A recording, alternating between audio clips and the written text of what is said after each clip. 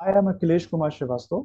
In the previous lectures of the programming of the graph, we have implemented the BFS, DFS, Prim's and Dijkstra's algorithm and the Floyd-Warshall algorithm for all the shortest path. We also have implemented the cycle detection algorithm and number of connected components and the number of elements in each of the connected components. In today's lecture, we are going to discuss about the transitive closure method or finding out the transitive closure for the given graph. Let's look at a scenario and try to understand what the transitive closure is. So let's say we have a graph.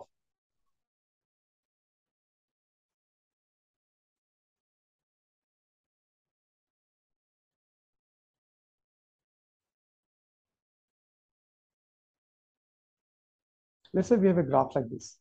In this graph, you can see that you can reach from A to B directly. You can reach from B to C directly. You can reach from C to D directly.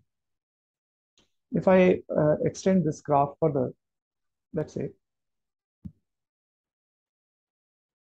this one, and let's say we have another edge from B to A. Now, there is no direct path from A to D, but yes, via B and C, you can reach to D. So the transitive closure suggests that if at all there is a path between a pair of the vertex, then that will be represented by the direct edge. So the transitive closure is also a kind of a graph which represents represents all kinds of the path by the direct edge. For example, if I have the edge from A to B, so it is there.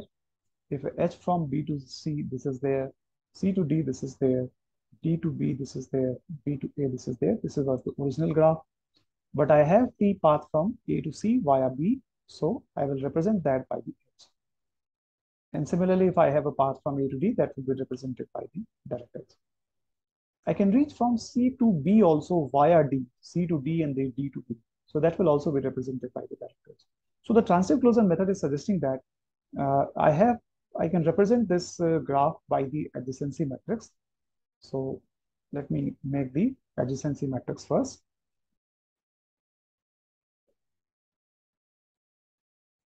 So I have the A to A entry is 0, A to B entry is 1, and no other entry will be positive from A. From B, we have two edges, B to A, that is 1, and then B to C, that is 1. All other entries are 0. Similarly, from C to D, we have an edge. All other entries will be 0 for C. From D to B, we have an edge. So this entry will be 1. All other entries will be 0. So this is the adjacency matrix of the graph. And what I'll do, I will convert this to the adjacency list by the Floyd-Warshall algorithm. So the Warshall algorithm suggests that you take every vertex as a mediator once. And then you check for all the entries in the adjacency matrix if the path can be reached via that mediator vertex. And earlier that entry was 0, then you can update that entry as 1. So let me write like this. So I'm taking each of the vertex as a mediator at one point in time. So let's say this A is represented by 0, this is 1, this is 2, and this is 3. So we have converted the A, B, C, D in the form of 0, 1, 2, 3. So for k equals to 0 to n minus 1, 2, because we have n vertices, let's say, for each k, I'll look for all the entries in the adjacency matrix.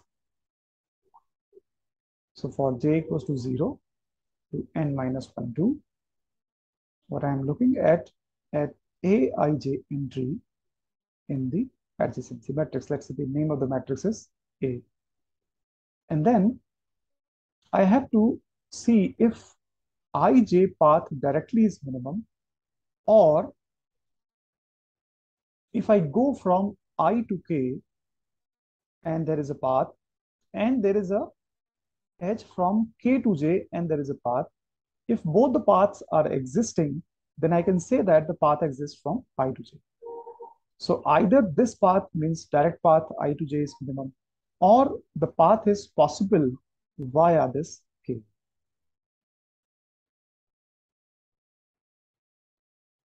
So these are the two signs that you, this is representing as or, and this is representing as and.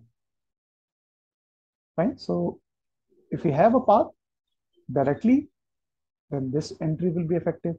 If there is no path directly, if there is no path directly, then it may be possible that the path is possible via a vertex. So this is the formula, and this is the warshall algorithm for the transitive closure. So now let's write this in the form of the code.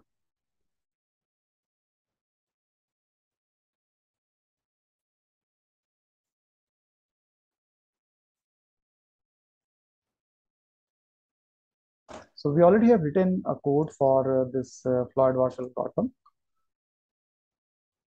Let's take some of the part of this in our new program.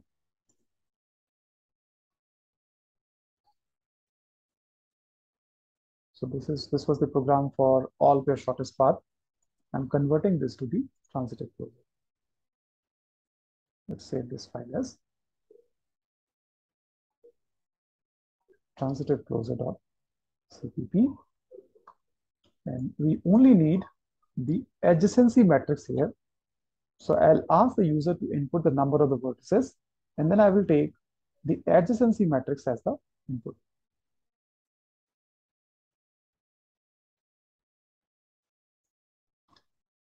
Okay, so let's say the adjacency matrix can be represented as A, ij. So with the help of the two nested loops, I can get an input of the adjacency matrix.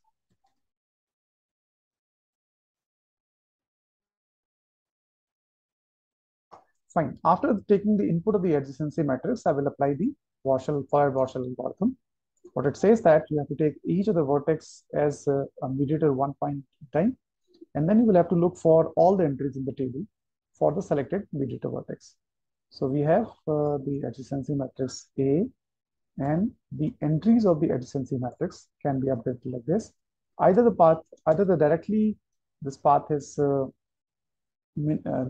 possible from I to j, or so you can represent or like this, or the path is possible via a k mediator vertex. So you can apply the AND here. You can also apply the bitwise AND and OR operator, but the logical OR operators and the AND operators are sufficient here because we are only dealing with the true and the false values.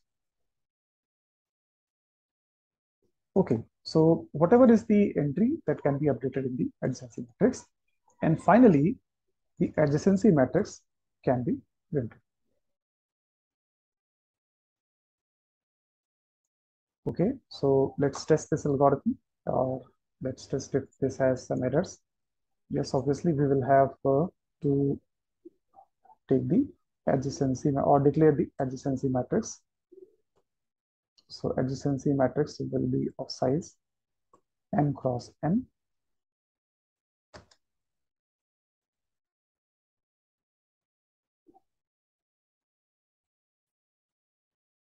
So this has completed the graph series for the basics of the graph. In subsequent lectures, we will discuss about the problems which are available at the HackerRank platform, LeetCode, and the CodeShip platforms related to the graphs. Thank you.